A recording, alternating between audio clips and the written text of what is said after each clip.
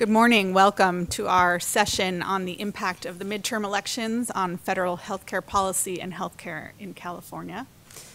According to Pew, 75% of voters cited healthcare as a very important reason for them to vote in the midterms. Is this better? Okay. So if you didn't hear it, the Pew said that 75% of voters indicated that healthcare was a major issue for them in their decision to vote. Today we're going to flip the question around and ask, how did their vote affect healthcare, or how will it affect healthcare? To lead us in this discussion, we have Cindy Enos to moderate. Probably many of you have come to our forecast conference, know Cindy, but she is an attorney licensed in California and Colorado. She is currently the executive vice president of Cope Health Solutions, a healthcare consulting firm. And she was for 7 years the director of the Department of Managed Healthcare Services, overseeing health insurance for 21 million Californians. She has a long and distinguished career, and you can see the full details in your packet. I just wanted to give you a couple of highlights. So I'm going to turn it over to her to lead us in this discussion. Thank you. Thank you, Merage.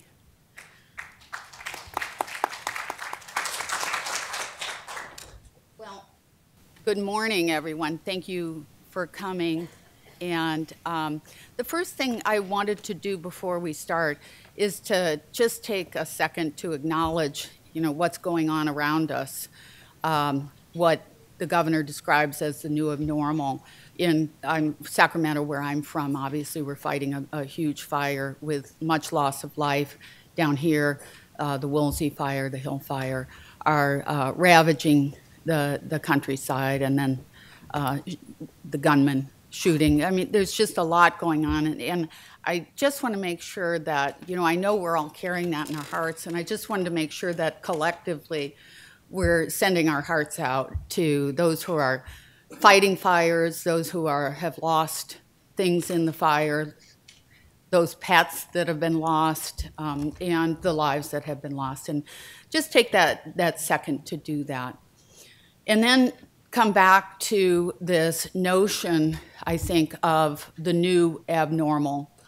As that Chinese curse goes, may you live in interesting times. We certainly have interesting times. And again, the governor's description of the new abnormal in terms of our environmental issues might actually describe some of our political situation as well. With an administration that thrives on controversy and a state that thrives on combating the Trump administration. And that is the construct, the paradigm of what we might describe as the new abnormal. And I have to note one remark from a the White House staffer, who said that working at the White House is like an episode of Jerry Springer minus the paternity test. And, sorry, Ed. So our job today is to, I guess, give you some hindsight, give you some insights, and give you some foresight as to what is happening in the arena of healthcare, both statewide and national. And as we thought about it and talked about it, it's so easy nowadays to see things as so separate. And, there's just so much coming at us all the time that it's very, very hard to kind of parse it into what we need to be seeing in healthcare. And what we need to be seeing in healthcare is leadership, and we need to be seeing innovation. And so those are themes that we are going to return to as part of our discussion. And I want to introduce my two other panelists, who are people that I have had the incredible privilege of working with for many, many years, and the honor of serving with them in the administration, in the Schwarzenegger administration. To my left is Bill Barcelona, and Bill is Senior Vice President of Government Affairs for what was formerly CAPG, now APG or APG? Whatever works. America's Physicians Groups, because, you know, having conquered California, they needed to take on the world, right? and bring, you know, that notion of coordinated care to the rest of the country. And Bill, in addition to being a wonderful friend of mine, is somebody who has tremendous insights. He served, where I met Bill when he was my deputy director for plan and provider relations, and then he left to go to CAPG. The rest of his bio is in your materials, but I really look forward to his reflections. And then to his left is Ed Heidig. And Ed is the regional director for Region 9 for the U.S. Department of Health and Human Services. Ed has been in his position for 6 months now. And I think the thing that he's discovered is that nobody told him about the geography of his territory. And so it apparently is like 6,000 miles wide, right?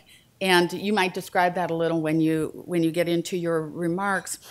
But Ed served as my chief deputy at the Department of Managed Health Care and is one of those people I admire who are thoughtful and who think before they speak, neither qualities of which I possess. So those are kind of a valuable balance there. So with that, I think let's go ahead and oh, actually, you know what I wanted to do? Since I thought about asking them this question, and I thought instead I'm going to ask the audience. Generally, I will ask my panelists, what's keeping you up at night? But I'd actually rather ask you, what's keeping you up at night? What would you like to hear about, know more about from this session so that we are tailoring our remarks to make sure that we're getting that? Does anybody have any? I know it's still early, so I excuse anyone who feels reluctant to speak, but if somebody has something where you kind of think, you know, this is a burning question for me, so that we make sure we hit it.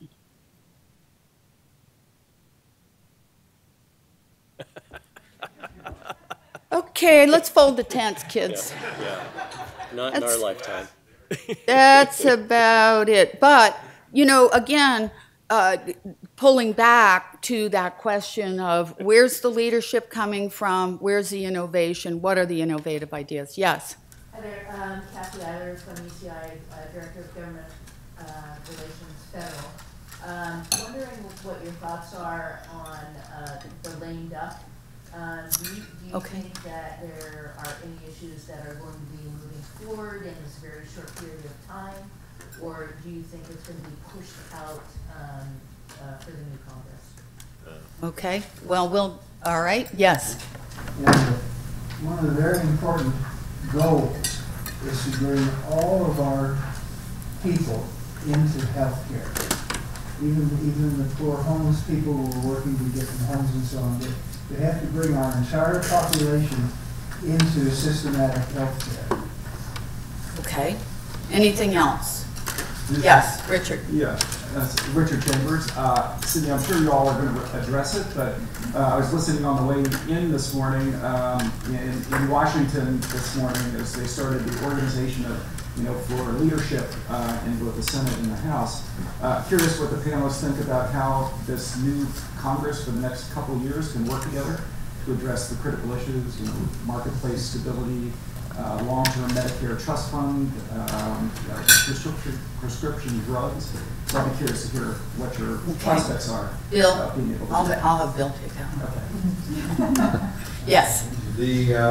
What you feel will be the ruling by the courts regarding the challenge to the ACA and the path forward to the Supreme Court regarding that. Okay, very good. Anything else that's burning? This yes. I don't know if it's burning, it's kind of perennial, but what is single payer? All right, Bill, another one of yours. Bill's going to be talking a lot. So payer versus universal coverage. Okay. Fine. Okay, yeah. All right, anything else? All right. The healthcare business models that were indeed cooperation. That's a little esoteric, but we'll try and tackle. Yeah. Yes. Yes. Yeah, yeah. Okay, all right, we'll try and hit as many of those as we can while covering kind of the basis. So you can see the screen. So again, here's what we had anticipated talking about as amended by the audience. And, you know, again, just focusing on federal election results, getting an intro and update from Ed on HHS and CMS agency actions, talking about, you know, the governor-elect and those health priorities, and with a supermajority Democratic California legislature, and then the legal issues. So just in terms of introducing the, you know, national election implications, there's still this sense that we're getting a rolling blue wave, but it's countered by the notion that we had a revenge of the 46%, you know, the 46% Trump supporters that came in droves and voted rock solid in that. So you've got that tension between those two notions and characterizations around that. Affordable Care Act, you know, we know, I remember saying to myself about 6 months ago, where the heck is the Affordable Care Act? I mean, is it still working? And so trying to understand, you know, really where are we in terms of the Affordable Care Act. Litigation that Texas v. Azar case, which challenged the notion of having pre-existing condition guarantees when the individual mandate had been lowered to zero and essentially attempted to be nullified. Columbus versus Trump, which is a Medicaid case, and then closer to home, the Sutter case around consolidation. And then the Newsom health policy, this is the words that he's used: guaranteed health care for all, Marshall Plan for affordable housing, master plan aging with dignity. I'm interested in that myself.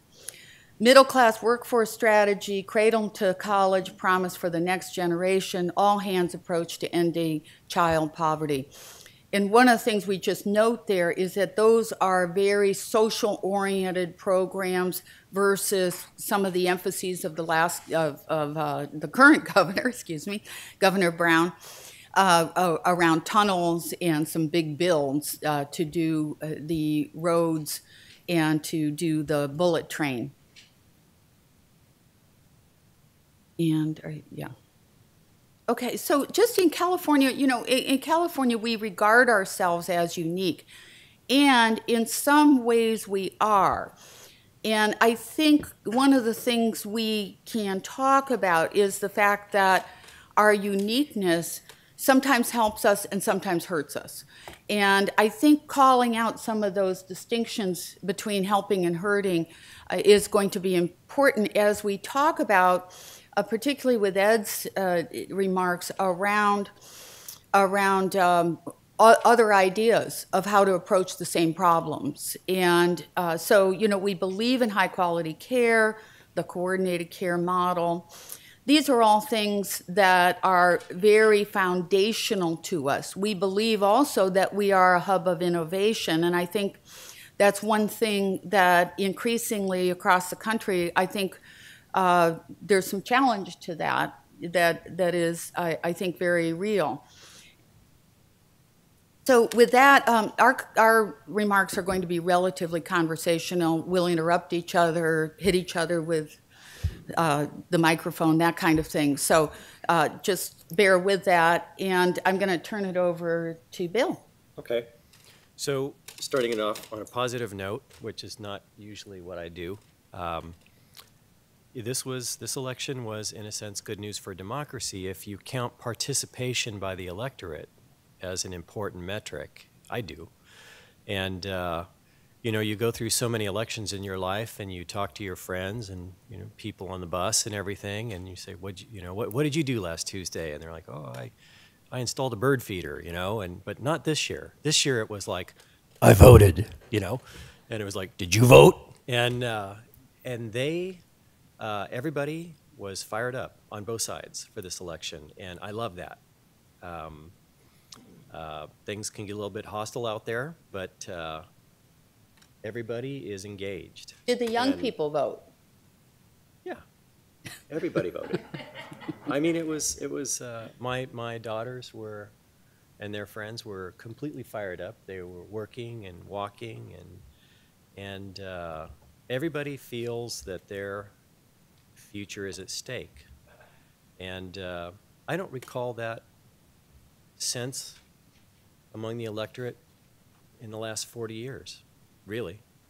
I think this is a very extraordinary time that we live in. So let's start with that. You have any thoughts on that? I think it's great to be here today. And you are a lovely audience. And I want to disclose I'm no longer practicing law, so just, you know, full disclosure, I'm not Esquire anymore. I'm in the active status. All right. So before I forget. All right.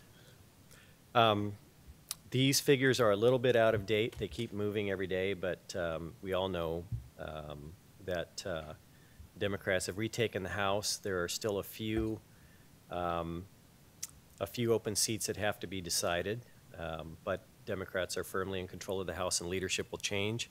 Just looking at a few of the changes here, I wanted to just talk about a few things. It's in the House, the Energy and Commerce Healthcare Subcommittee, which is so important to how we regulate Medicare, will likely go to Frank Pallone, and the Healthcare Subcommittee will go to Anna Eshoo from Northern California. And you know, it's my personal hope that we'll see an Anteater alum, my Congressman Dr. Ami Bera, finally take a seat on the Energy and Commerce Subcommittee for Health in the next few years. He's still a fairly young congressman, but it'd be nice to have a doc from California helping out on national health policy. In the Senate, we've got changes. Chuck Grassley will likely move to Finance Chair in Senate Finance, and Mike Crapo be taking Finance, assuming that the Republicans hold on to the Senate, and I think they will.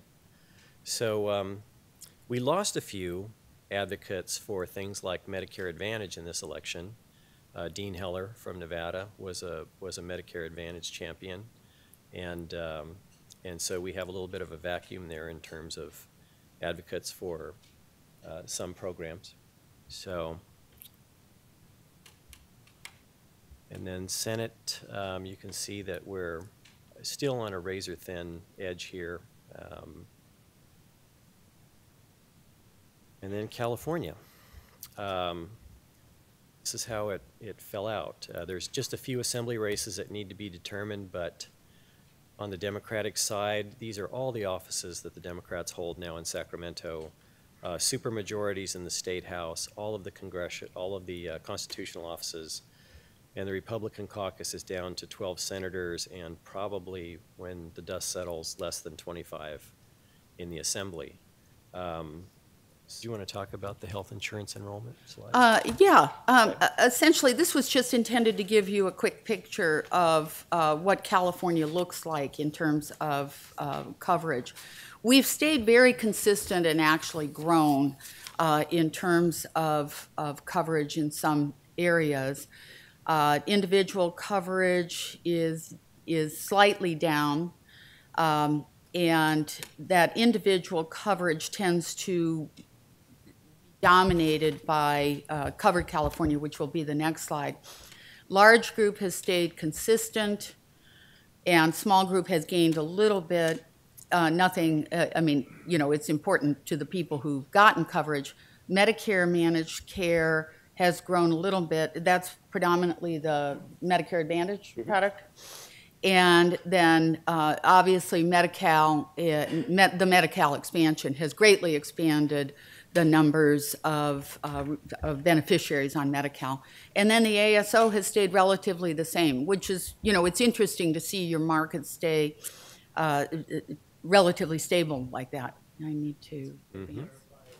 So those figures are mixed, and that's a problem. It's difficult to determine precisely the shift out of fully insured large group into self-funded. Some of the figures that I've seen and worked with over the past year in Sacramento, self-funded has grown in the last decade from about 2 million lives to 8.1 million lives.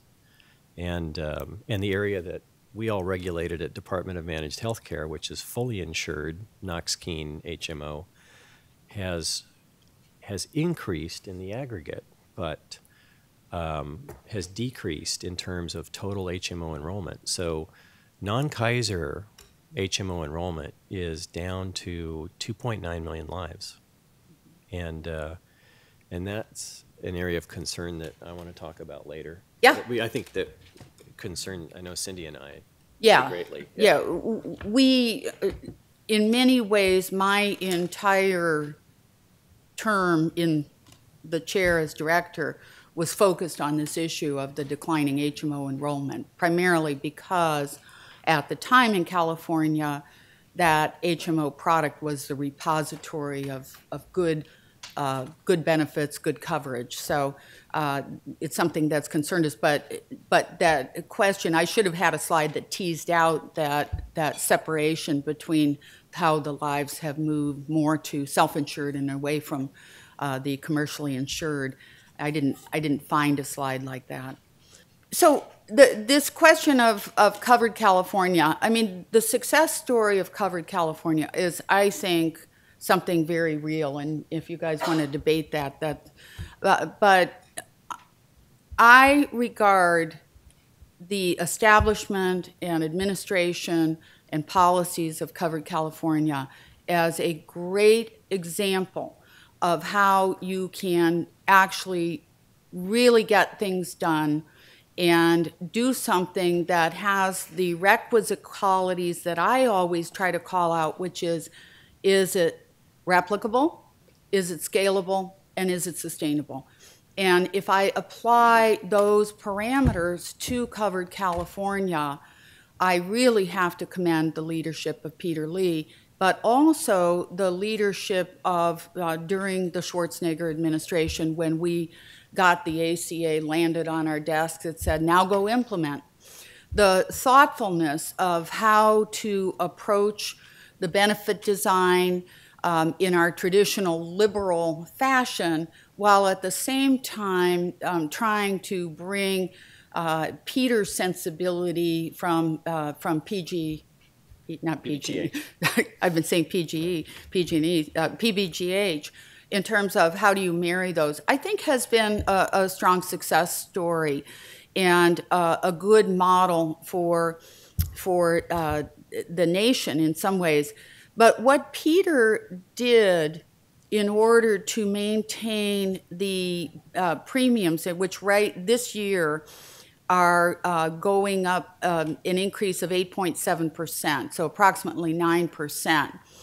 And what he says is that the primary factor in that load of premium is in fact the uncertainty built into the question around whether health plans can recoup their cost-sharing payments. And that he regards that, and his folks regard that as about a 9% load factor, risk factor.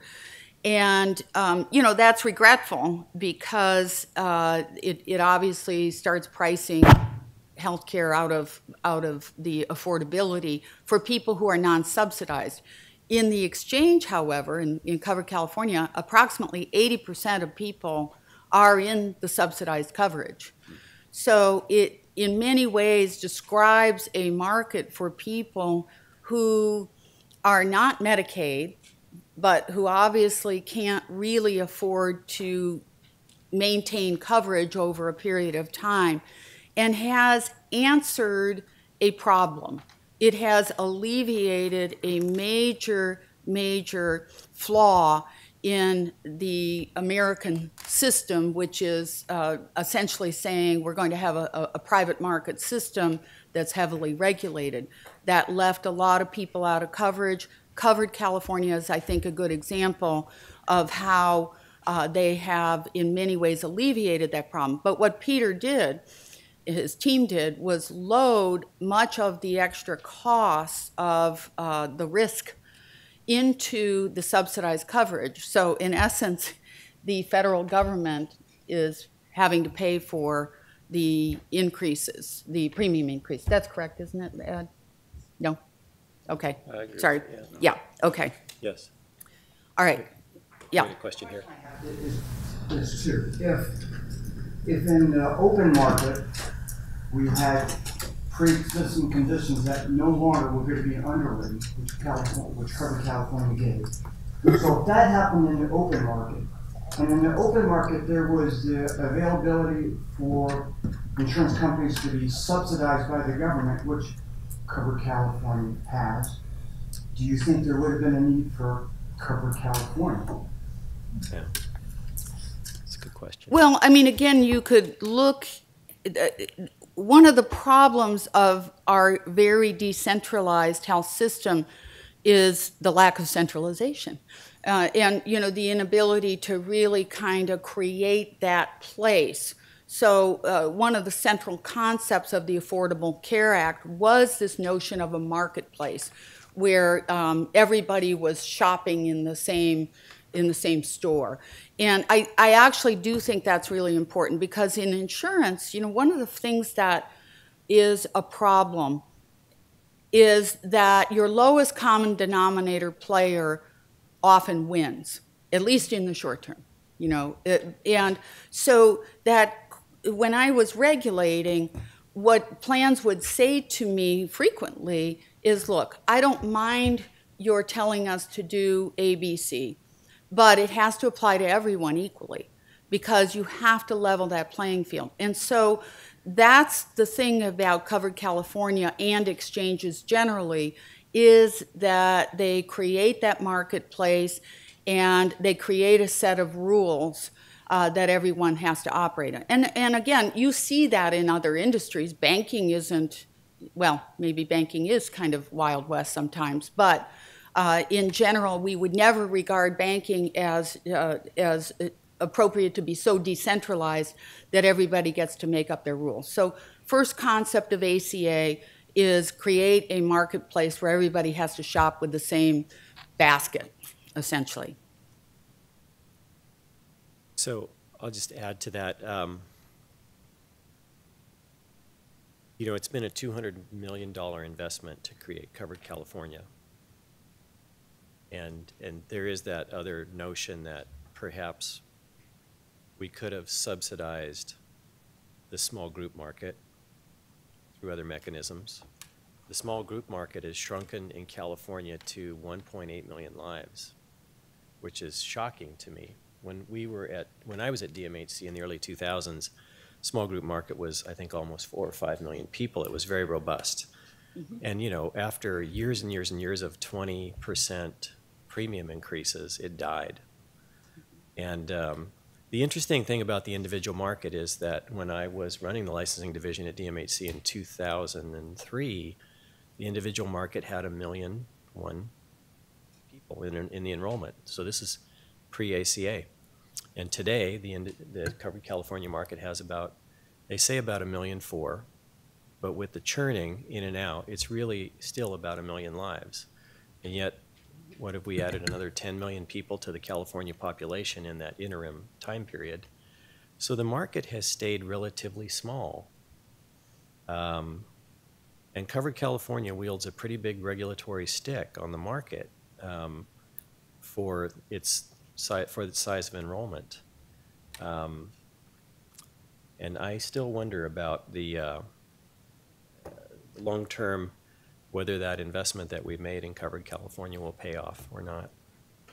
I think that's a great question. You know, and again, it does come back to this notion of how do you create the appropriate circumstances and structure for innovation to occur and for the good things we want to happen to occur. And I think that's a really reasonable question to ask, is at the end of the day, if we've created a very expensive structure, and, you know, again, with the notion of creating that marketplace, has it truly addressed the problem? I argue that it has, but I mean, Bill's pointing out some.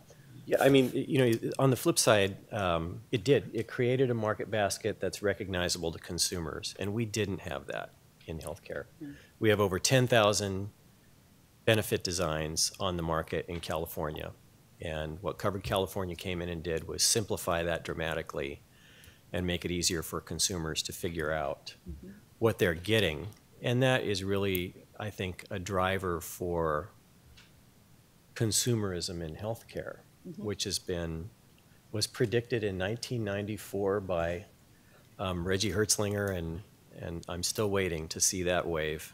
Which one? The consumerism wave in healthcare, yeah, exactly. We still don't have the mechanisms in place. I think Covered California brings some of that. Some fairness. Some foundational Some structure fairness there. to consumerism. Yeah, that's a concern. Yeah. Do you want to do that? That's- The update? I'm sorry, I didn't. Yeah, I'd like to give Ed a chance to Oh. talk here if he wants to. Do you have anything? When I see an opening, I will not be shy. Okay, all right, okay. So status update on the ACA impacts. This is really your slide, not mine. Yeah.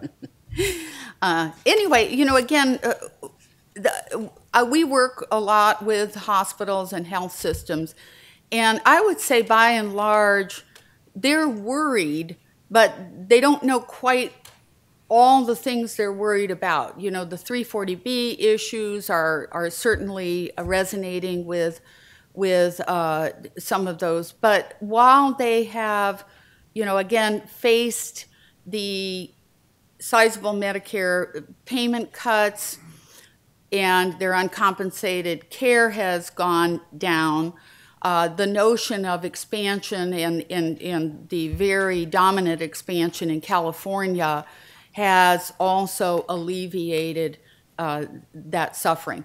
At the end of the day, however, while the publicly traded hospitals and the big not-for-profit hospitals have fared well, I think we are starting to see some of that shakeout that I remember Dwayne Donner, the very prescient Dwayne Donner, former head of the California Hospital Association, at least 10 years ago, said publicly that some shall die, you know, that some of these hospitals are going to die. But as I said to him at the time, I said, how?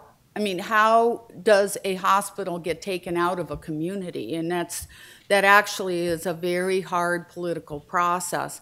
And yet at the same time, I think that we are starting to see those impacts both in California and across the country. Admissions have stagnated. I think that's fair to say. Part of that is just trends in keeping people out of the hospital, that notion of trying to keep them healthier. And but in any event, keeping them out of the hospital. I was talking to a Kaiser doc the other day, and she was saying that for a hip replacement, it used to be at least a 2-day stay in the hospital. It is now outpatient. And that just reflects the kinds of trends going on. And for Kaiser, that makes a lot of sense in their model, in their payment model. For every other hospital, that loss of an admission day has real consequences. I serve on the board of a safety net hospital in East LA, and every time they report the numbers, they have a managed care strategy that is being implemented. And so every month or every quarter when they report their numbers, I ask them when the admits have gone down, I said, are we happy that the admissions have gone down or are we unhappy? Because that's strategy right there. You're either happy that they've gone down because you have a robust managed care system that is, in fact, embracing that population in a new way and realizing revenue in potentially other forms and places. Or you're unhappy because you are completely still reliant on that other model. And even if you've got your toe in the water, as we talk about, 1 foot on the shore, 1 in the boat, that you're dominantly planted on the shore of fee-for-service. And I would say that that notion of trying to figure out that major change in business model, spurred on by the Affordable Care Act, but by certainly not just an ACA kind of an impact, is one of the just major conundrums that certainly many of the hospitals that we work with, health systems and hospitals, are trying to deal with. We were definitely in a phase in California, well before the Affordable Care Act, of hospital consolidation across the state. You see it here in Southern California, but there's still so much competition that it's not overwhelmingly so. But in the north, it is really evident, especially to policymakers, to the legislators, to the attorney general. And everybody's focused on the impacts of financial consolidation now. We're just in that phase of the ACA implementation here in this state where we've done the coverage expansion. I know we're still talking about how to cover the remaining 3 million, and we will talk about single payer versus universal coverage. But really the focus is going to shift dramatically in the next legislative session to the impacts of financial consolidation among providers. And we had 2 big bills in the legislature last year, SB 538 by Bill Monning and AB 3087 by Ash Kalra on remedies against provider consolidation. And the reason why these bills are coming forward now is because of the growth of the self-funded sector of the market. When you've got 8 million people in self-funded employer plans and the plans themselves have no way to manage cost effectively because they're fragmented coverage designs. They lease networks, they don't have a good leverage over integrated care like we had in the fully insured HMO market. You don't have the delegated model groups. You don't have mechanisms to control spending on drugs. The employers are fed up. They're just fed up with consolidation, and they want to exact revenge in the legislature. Yes? So what do you think is going to be the impact for employers with the talent shortage in the market and, recruiting talent and these employees saying, this is the benefit design I want. Mm-hmm. I don't want this, manage my costs. I want benefits. Yeah. And I think employers still really struggle with what they want. I've been working with employers a lot lately on policy, and they want to move into the ACO market. They want some level of organization, but I think their conception of ACO is that you have the broadest possible network, but you have all the benefits of utilization management and coordination of care and risk shifting to providers. And that's a pretty difficult nut to crack, right? I mean, that's been the bane of ACO development, is that it's all things to all people.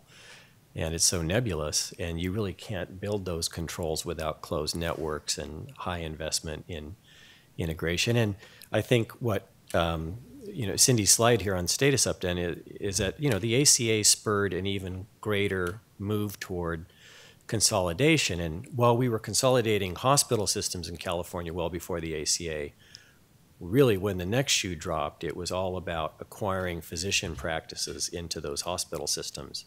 And now we have 40% of the doctors in California working in foundation models effectively owned by hospitals.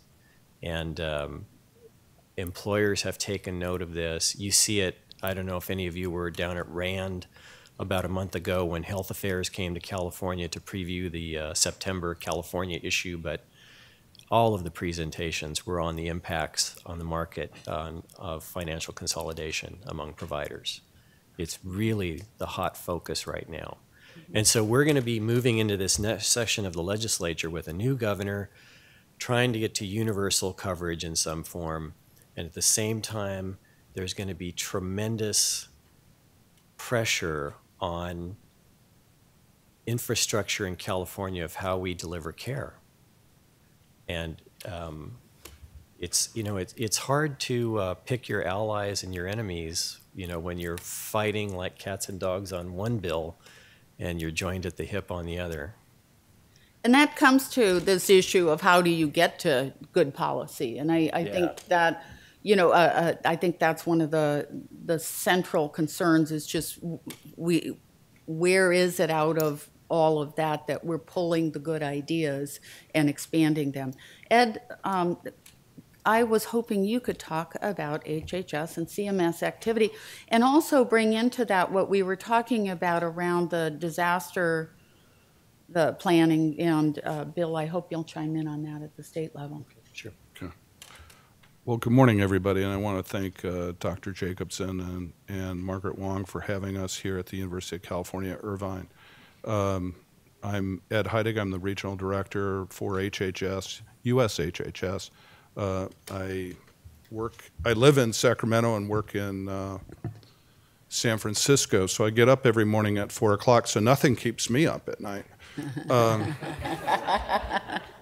But the Secretary Alex Azar, who I work for, and I'm in his office, although I'm sited in San Francisco. Region 9 is the 4 states of California, Arizona, Nevada, Hawaii, and the Pacific Islands, the territories, and the affiliated states.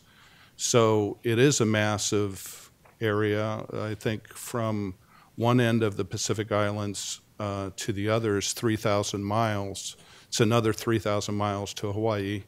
And so it's just large, and 8 time zones. The Pacific Islands and territories are sparsely settled or populated, and they have a lot of healthcare issues. And right now, the Commonwealth of the Northern Marianas Islands was devastated by a hurricane of terrific force, which has basically leveled great sections of that Commonwealth and has created healthcare issues. We've been proactive and have cited U.S. public health doctors and nurses and all kinds of folks and equipment ahead of time, but there's great need there. The Secretary's 4 priorities to advance health and well-being of all Americans includes drug pricing and transparency. I'm just going to read off of this. And for that has been trying to, drug prices are too high, and they should be brought down. And the marketplace doesn't work as it was designed to work. And so there's been a whole series of actions with what we call the blueprint for bringing down prescription drug prices, and it's a cascade of initiatives. Many of them are designed to build more transparency for the consumer, to make the marketplace, to police the marketplace, make it more viable. And I think it's been very successful. It has had some bipartisan support. I think the Secretary has just recently called for to have list prices required in TV advertisements for Medicare and Medicaid drugs. And Senator Dick Durbin from Illinois wrote a very nice letter to the editor in the Wall Street Journal recently, which supported that.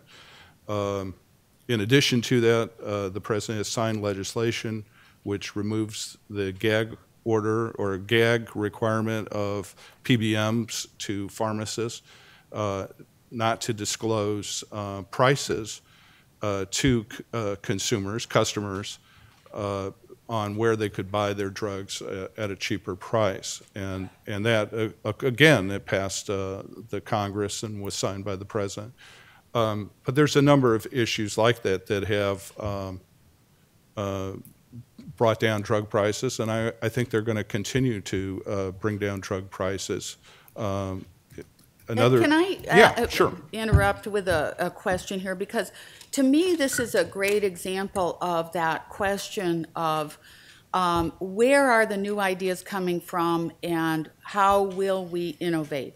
Drug pricing is a great example where the giveaway in the Affordable Care Act of saying that pharma didn't have to negotiate, that the drug dealers, that's probably not a fair characterization, excuse me, didn't have to negotiate. It essentially took the major bargaining chip off the table, and that was in a Democratic administration. That was done. And so now, we're now in a very market-driven approach, which is to say we're going to empower consumers, we're just going to make sure information is out there. And at the end of the day, where do you see, and Bill, I'll ask you the question, where is the real innovation there? I mean, is it really reasonable to think that just listing prices solves it, or should we be looking like to Amazon to basically break up the market?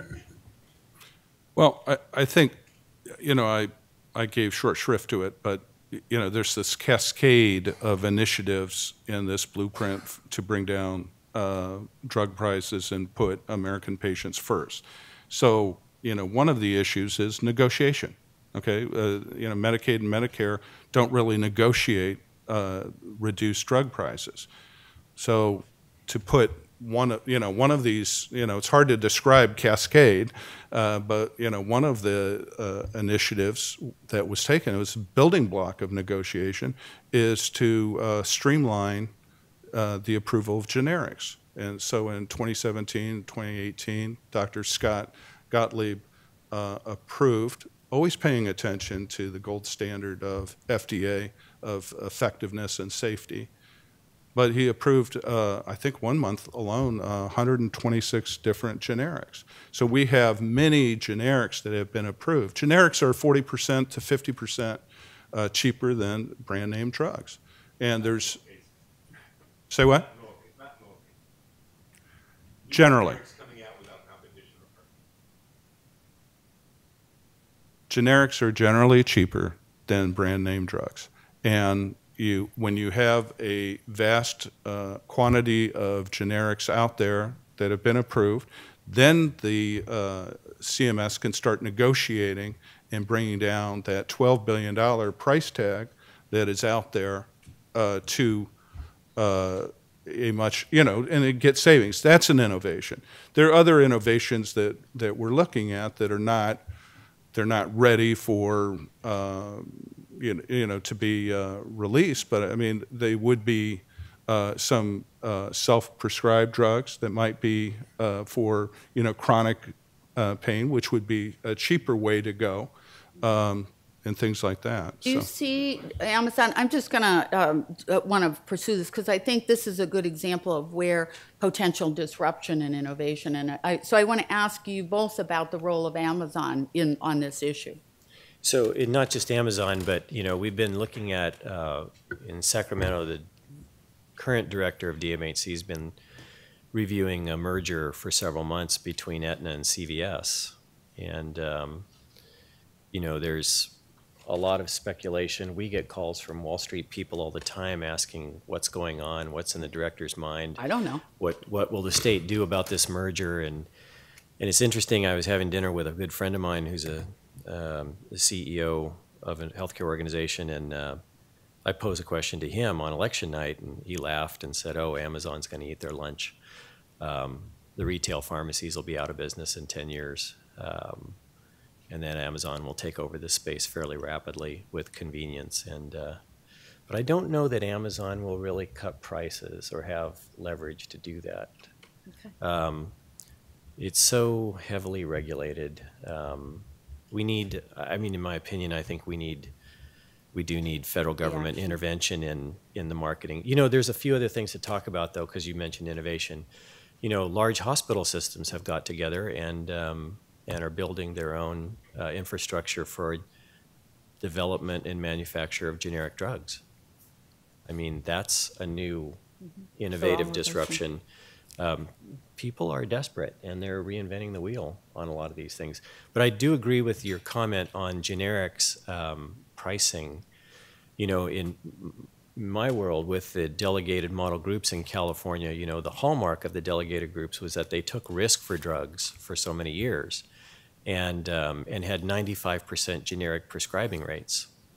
And then when the cost of generics rose to within 10% of brands, that mechanism was really no longer that effective.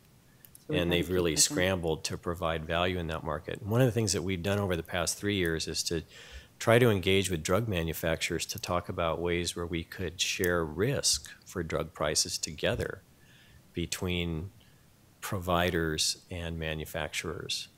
But it is a really tough legal issue. There are so many legal barriers to that that we're a long way off. And then lastly, I wanted to mention this group in Boston called ICER, I-C-E-R. Have any of you heard of this new group? I saw a presentation by them a month ago.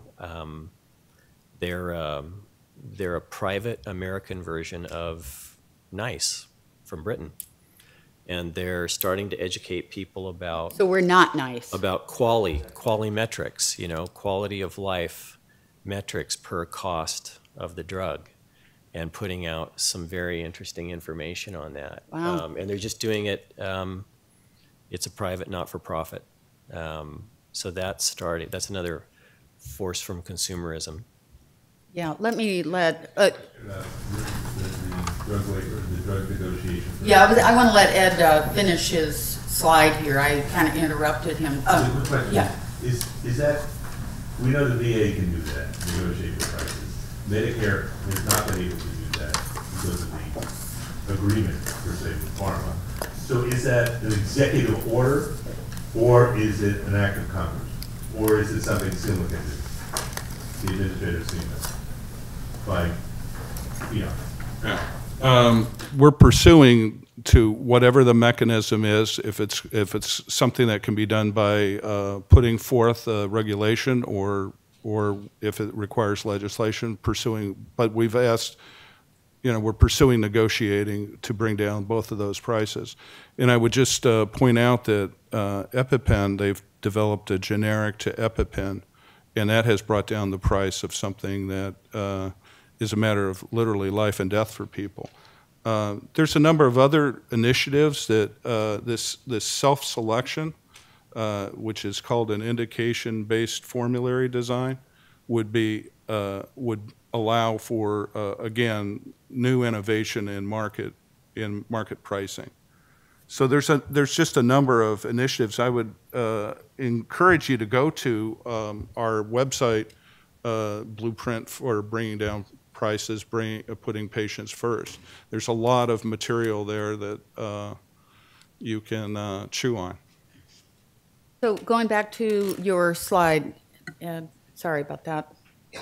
But I know drug pricing is just a big deal. Yeah. Well, I think the Secretary's second initiative would be to make for more innovation, putting value over volume.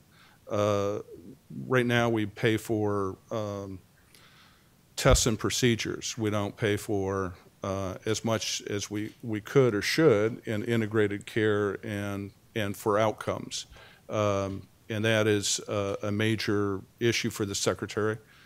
Secondly, making health care more accessible and affordable. We have the short-term limited duration insurance plans, and also association coverage as policy initiatives, as well as allowing employers to put away money for their employees for health care purposes. These are initiatives on that. And then lastly, addressing the opioid epidemic. Probably one of the most gripping days of my professional career was listening. We have nation-to-nation consultation. We have 153 different Indian tribes in Region 9. And for 2 days, I listened to testimony from Indian tribes in Region 9. And some of the Indian tribes in Arizona and Nevada, California, are really the front line of the opioid epidemic, which claims 48,000 lives in the United States. And it's a terrible, terrible issue. And to see these communities that are shredded and to try to shore that up. And I think the Secretary has taken action up and down to every life is precious, making naloxone available to first provider or first those that are in meet folks, first responders, to make sure that there's literally billions of dollars out there for treatment, prevention, and aftercare for those that are suffering. And we've found that medically assisted treatment is the way to go. It keeps folks, it doesn't have this reoccurrent problem of addiction and relapse, and people can live functioning lives, as well as research and doing data sets that provides data on where there are hot spots and how to zero in and provide treatment.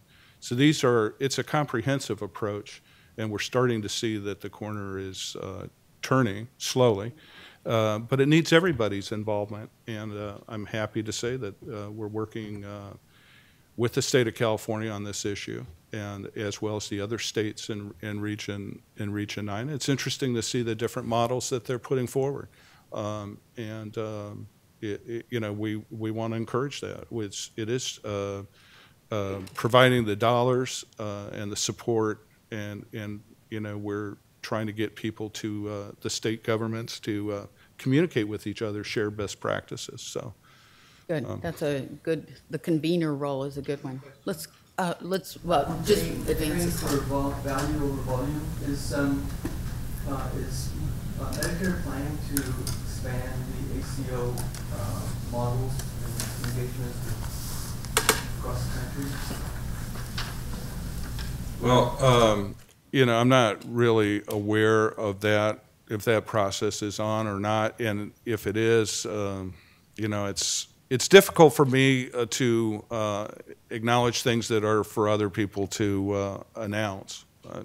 I do know that in CMS we've gone after a number of different regulations that just stymie effectiveness, and there's been a $12 billion savings just in restructuring how CMS does its job.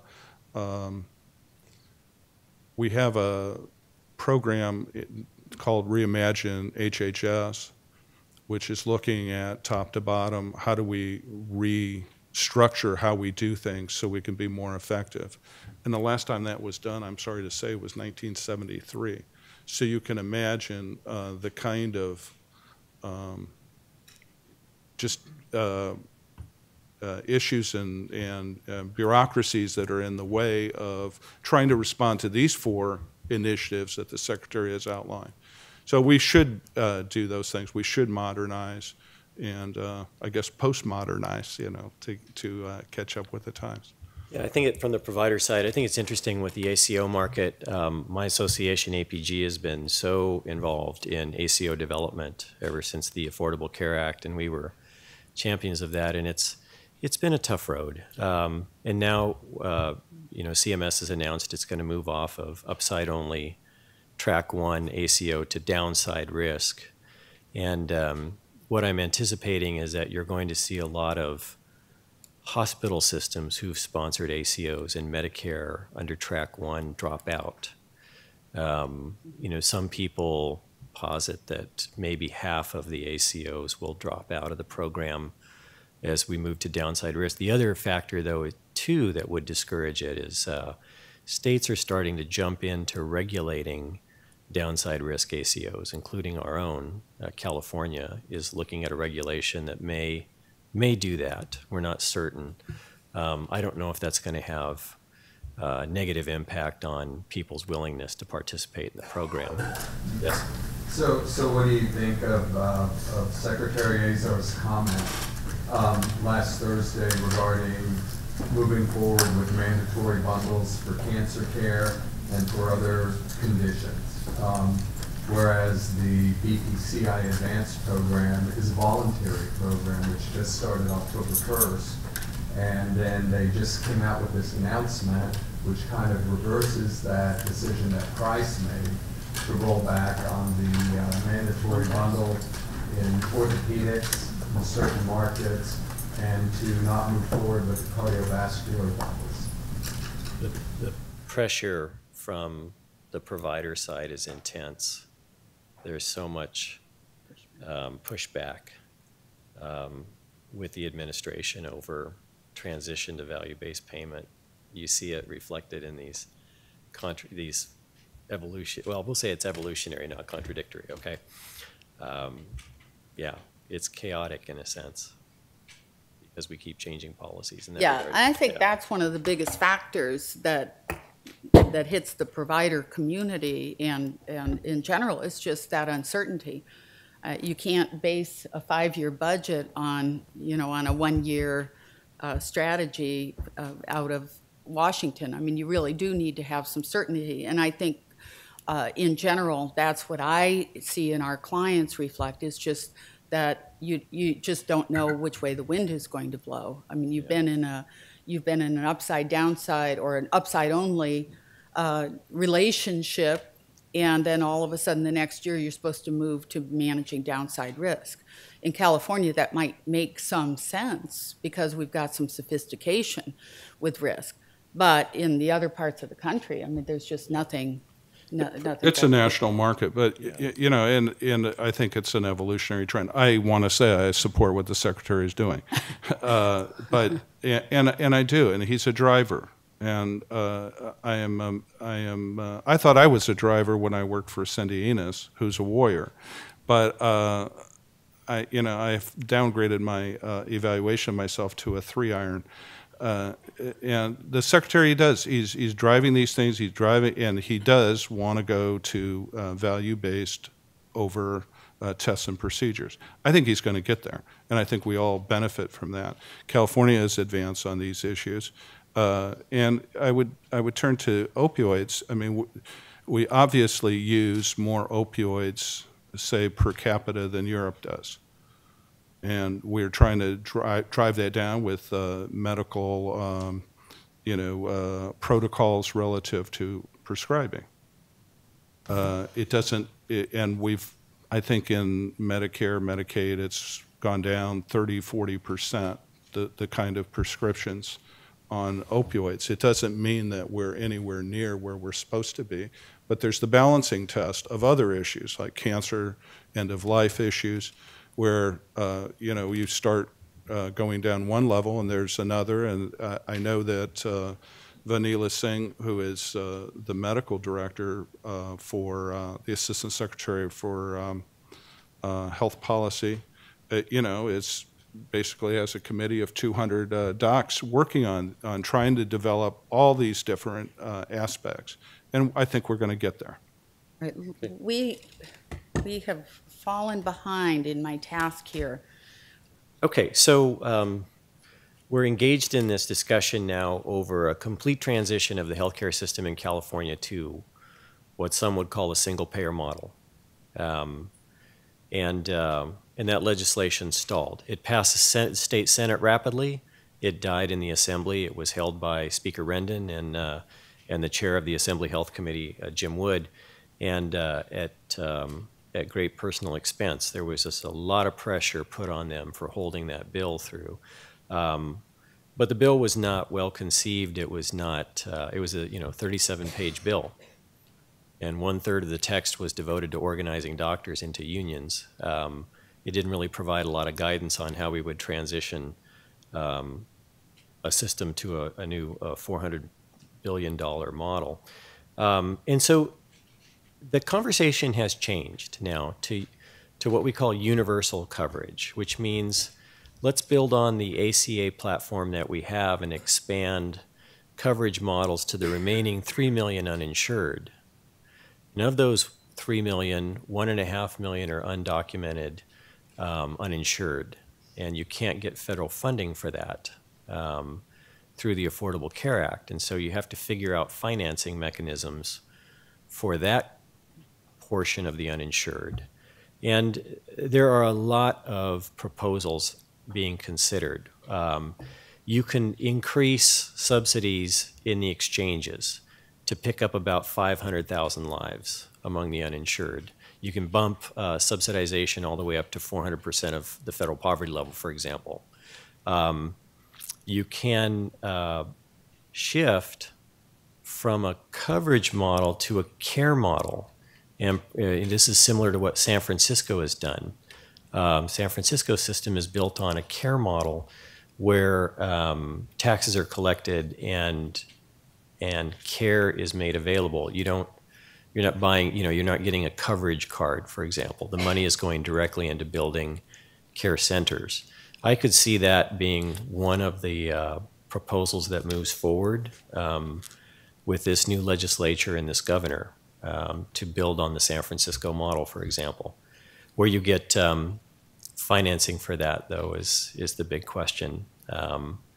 Will we pass a ballot measure in 2 years that would provide for a payroll tax increase, for example, to finance this? Some folks at Cal have modeled this and feel that the expansion for 3 million lives would cost about $20 billion, which compared to a $400 billion price tag for a complete single-payer overhaul is much more doable in a sense. Tighter budgets ahead. We're looking at a recession sometime in Gavin Newsom's first 4-year term. We don't know when it's going to come, but it certainly is going to restrict what people want to do. And now we have this new supermajority in the legislature that is actually a veto-proof majority.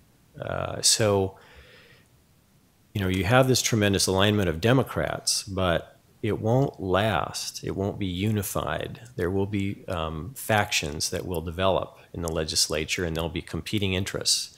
And it's the governor's job in California to say no to the legislature.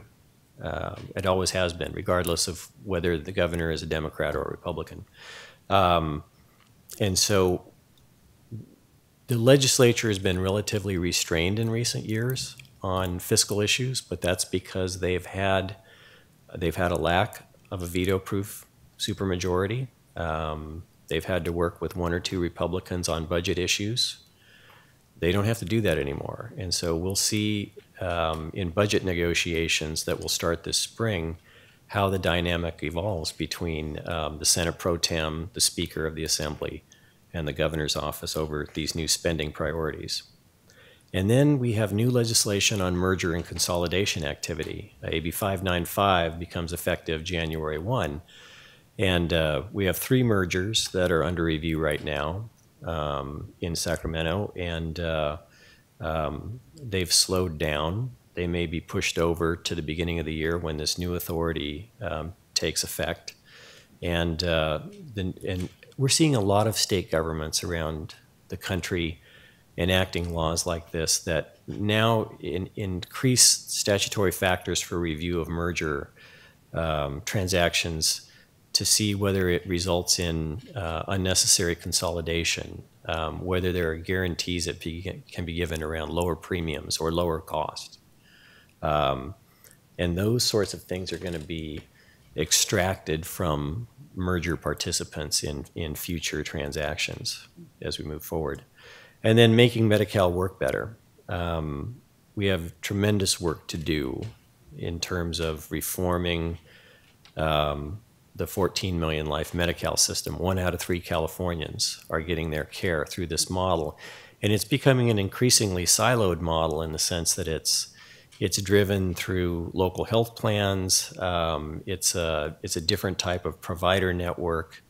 It's developing increasingly tougher regulations around the delivery of care, and it's challenging everyone. And then it's hinging on $10 billion of fluctuating federal payment, which could have a huge impact on whether it moves forward. In the next session, this new supermajority in the legislature, what we've really seen is a legislature that wants to tinker around the edges for big health issues. And now that we have this supermajority, the question is, if you don't move into a recession in the next few years, will they move on bigger, costlier social issues? They tackled housing last year in the session. They passed a number of bills around housing. Will they work on other social determinants issues now and put real money behind them? And will there be a budget to deliver that? I am just going to touch real quickly, and then we're going to open up for questions. This Texas v. Azar case, as I said, was a fundamental challenge to the heart of the Affordable Care Act. And of course, it was done through the Tax and Jobs Act that reduced the penalty on the individual mandate for failing to maintain insurance to 0. It didn't eliminate it, it just set it at 0. And that's a very important distinction legally. Because Texas v. Azar is a case that 20 states brought claiming that the individual mandate was unconstitutional, and as a result, the entire foundation of the Affordable Care Act was undermined. And that distinction, as I said, was important because the future Congress could adjust the number upward. So even if it set at 0, it didn't nullify and take out the individual mandate from the Affordable Care Act. And so that ruling is expected to drop any day, and that it will be very fundamental because it will either reinforce the Affordable Care Act or, again, put a bullet into this notion of the pre-existing condition provisions and protections.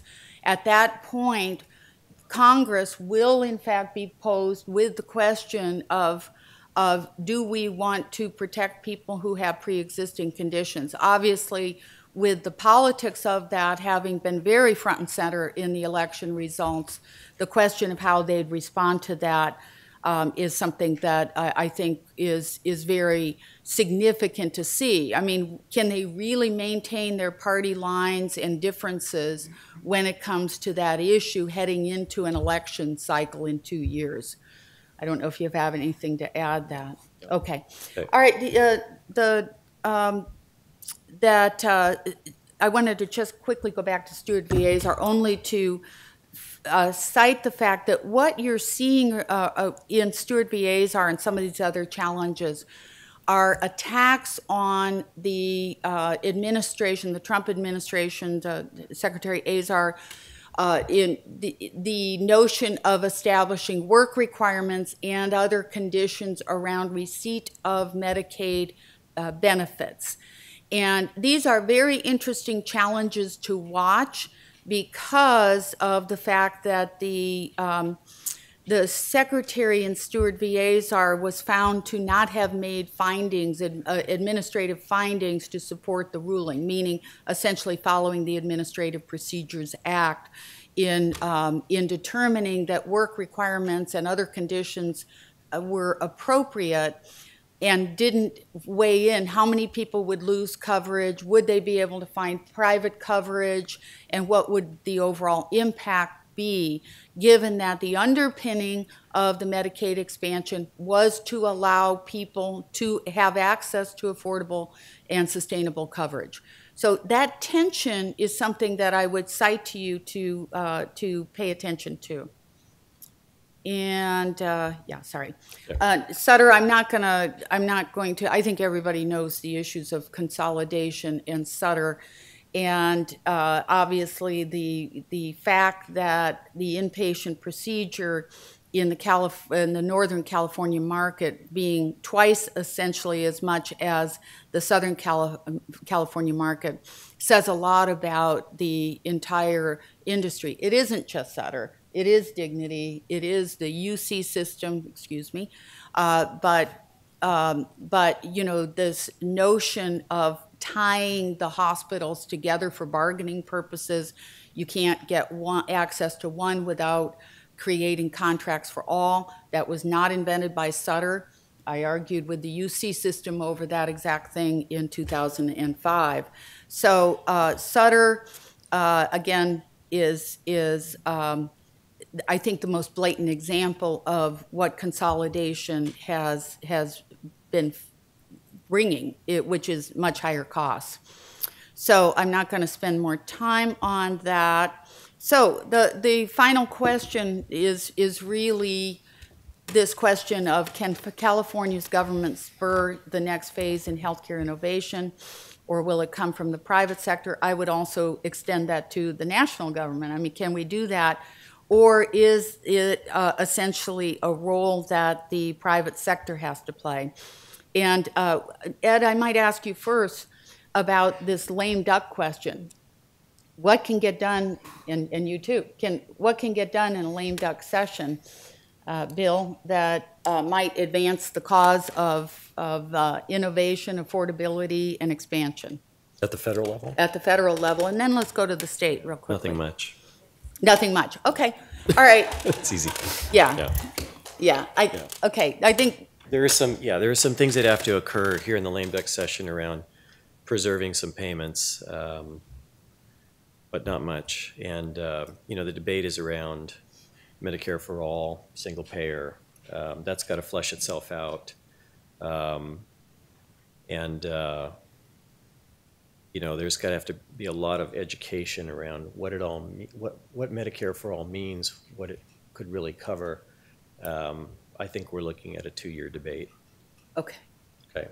All right. Ed, did you want to add? Well, I would say that the Secretary's initiatives on short-term limited duration plans, association plans, actually that's a Department of Labor contribution, and also for the health accounts for employers, for their employees, are innovations that I don't know if they're going to be utilized by California, but they would address this issue of the short term, or the small market, the small individual market. It'd lead to more growth in that kind of area. Whether California will avail itself of it, I don't. That's not for me to say.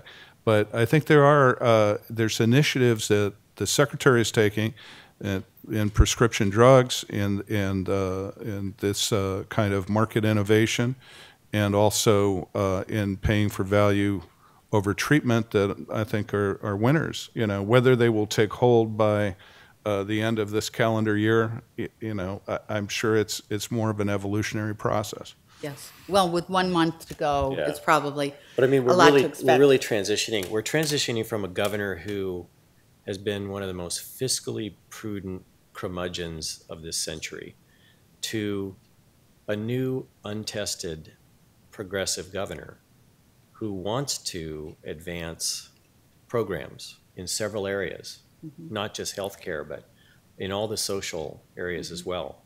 It's a really, it's an ambitious agenda. And you have a legislature, you know, a third of the legislature is turned over here. We have some new people coming in, but they're generally fiscally prudent people who come from city councils for the most part. It's going to be interesting to see how much of an appetite they have for change. And then we have this tremendously regulated healthcare market in California, mainly because of the expansion of Medi-Cal. You know, with 1/3 of the market now being driven by Medi-Cal. That's a regulated model. Is there space for innovation in the private sector? Will self-funded employer plans continue to innovate in the ACO market?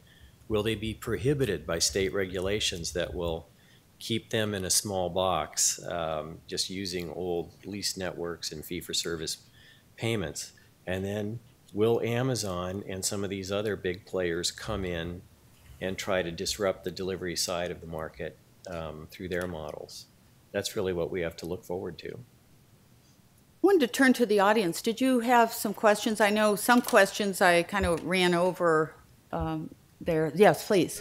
So some of the structural changes that have already taken place here in California and that we anticipate may be happening, do you see any room for well-designed, vertically integrated systems where the payers, the delivery system are all connected, driven by quality metrics, efficiency metrics? So, Yeah, I think. Did everyone hear the question? So vertically designed systems that are driven by transparent performance measurement and value-based payment models. And I think that's at the heart of the Aetna CVS and the Cigna mergers. To some extent, it's even the merger, the third merger between the Healthcare Partners restricted license and the Optum Care restricted license to build an even bigger competitive model against Kaiser.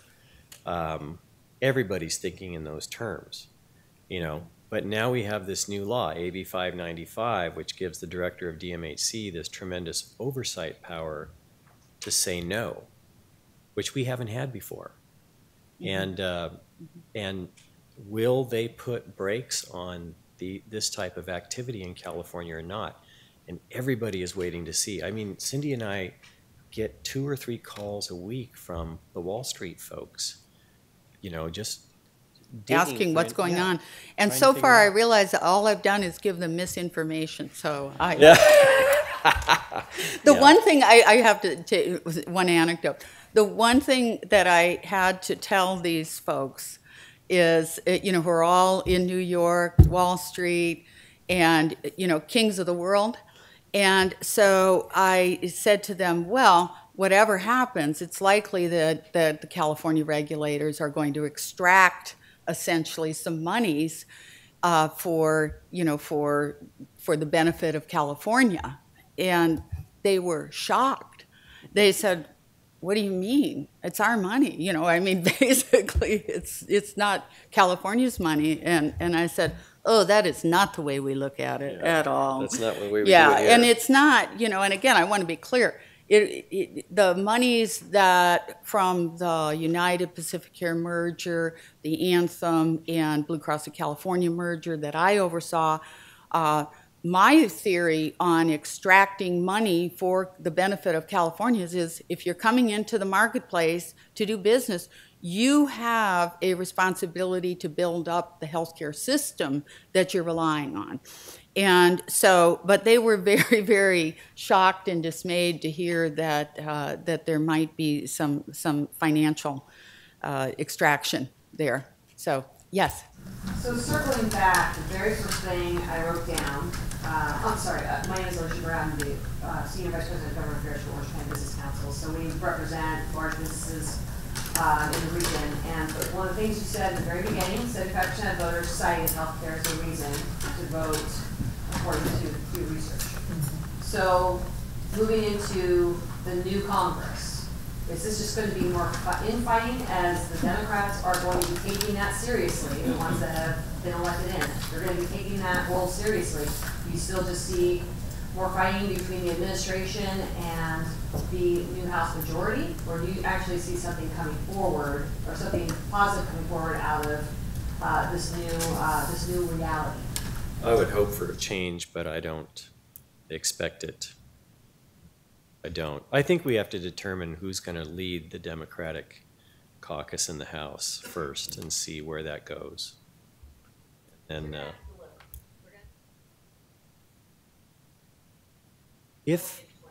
too, though, what did people want? You know, so healthcare was the biggest issue in the election. What did that mean? What did people want from health care? Did they want free health care? Is that what they want? You know, because that's an unrealistic goal. I don't think so. I think Yeah. their wages are not matching up. Right. Right. Right. So, Right. and I look at that personally, and I think what people want is jobs. Jobs that provide benefits. And Yeah. that's what the Congress has to deliver on in the next 2 years. But I think that's going to be hard. But I think healthcare really is that point where if something happens, I think it could happen potentially there, especially if they have to save the pre-existing condition protections somehow. I think that does create a sufficient potential loss for Republicans and point for the Democrats that they ran on to potentially create something. Richard, did you have a... Yeah, I was going to direct a question to Ed. The Medi-Cal program for the last 8 years has been operating under the broad federal 1115 demonstration authority, and the original approval back in 2010 and the 5-year extension in 2015 were under the previous federal administration, which was much friendlier to California. The current waiver runs out in 2020, and next year the administration here in the state will be negotiating with that. Any guidance on what California should be concerned about as to what kind of reception there will be? Because there was a lot of beneficial components of that waiver which a different administration may not be so agreeable to. So should we be worried about that? Well, I indicated that I was inactive in the bar, but I still have a degree in jurisprudence. And my prudence tells me that that's a CMS issue with the national administrator and the regional administrator weighing in on that. So Bill has I'm gonna, no problem, however, weighing in. Yeah. So Richard, this is really going to be fascinating, but a couple weeks ago, Mary Cantwell announced in a Medi-Cal advisory board call that the state is not going to seek a renewal of the waiver. So, Which has a lot of implications. So that's how you start the game of chicken with CMS, right? Yeah, but that's a pretty bold statement. Well, there's a lot to unpack Yeah. there. I mean, the implications of not going for the waiver, I think, are that write that down as maybe another topic to talk about. The if we don't go for a waiver, for the public hospital system, as you know, are huge, huge. Yeah. Yeah. I'd like to go, not Barbara Lubash, I'd like to go back to that question about what can actually happen in the Congress with the change in the House. Personally, I don't think it's just about, it's certainly about the blue wave, so to speak, is about wanting wages to keep up with the economy. But it's also about getting accustomed now or used to the idea that maybe health care could be available for everybody, and not just working people, but people who are not able to work, or and others. And so my question is, what could change the direction of the Affordable Care Act from tearing it down bit by bit to adding to it or improving it or maintaining it? And so what can the new Congress accomplish with the president still there and the Senate still Republican? And I'll let you answer that, and then I'll wrap up. My observation in the last year has been that it's been the force of the Republican governors who have moderated the Republican caucus in the House. And I still think it's going to continue. It's going to be the force of the Republican governors trying to innovate in their states. You know, we just saw this, 3 or 4 states expanded, they took the Medicaid expansion, and we're going to have 3 or 4 more other states follow suit. And that means that the Affordable Care Act continues. Mm-hmm. It continues to develop. As more red states buy into the model, it becomes indispensable. And then Congress would follow eventually. Once the states innovate and make those decisions, then Congress will follow with refinements to the program. I think then we hopefully maybe get to an environment where we can have bipartisan decision-making. But, you know, and I'll say this personally, I think this administration is really focused on letting the states continue to innovate on Medicaid expansion on where they want to be. And I think we'll see a lot of innovation, different types of models, very different from California's approach. And that's what I look forward to, because I think actually California can learn from a lot of that effort. I think that's a great comment, because I think looking at the Medicaid expansion states and how they are approaching the benefits from the California model, which is an open model, to a model that has work requirements. Joe Thompson from Arkansas ran through his model that is established around work requirements, that has some negative impacts. Is that reasonable? All the way to the model that was overruled in Stewart v. Azar, which was a model where the individual had to go online, establish an account. Every month they had to go back into that account between the hours of 7 a.m. and 9 p.m. and re-register their eligibility. And those are the kinds of things we're testing now that I think are really worth watching, because in California we kind of take for granted that we're the innovators. But in this arena, looking at issues around impact, affordability of expanding Medicaid as kind of a more universal safety net, I think we do have to have that laboratory of ideas. Now, I do need to wrap up, and I want to thank my fellow panelists. As I said, I had the privilege of working with them both for many years, and really just so appreciate your insights and your intellect. So thank you very much.